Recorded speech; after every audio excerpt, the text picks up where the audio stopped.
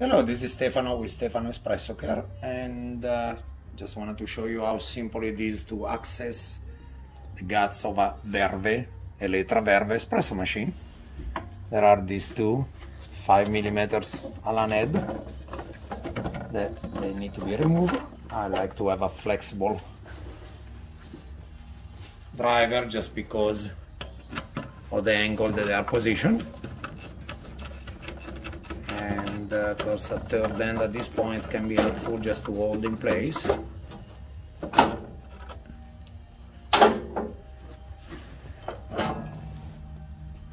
And that's it. That's how simple it is. There is a lip, 3 lips in the bottom, sorry, in the back, that they need to match those 3 slots. But this is the beginning of accessing an Elektra Verve.